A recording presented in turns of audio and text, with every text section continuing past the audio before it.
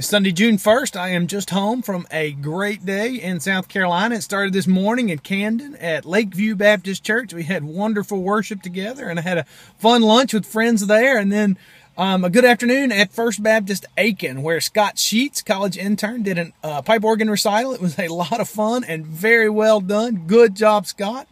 It was a terrific ride through the country, home to Anderson until right almost home, and I got behind the chicken truck that smelled so bad. I'll see you tomorrow. Peace.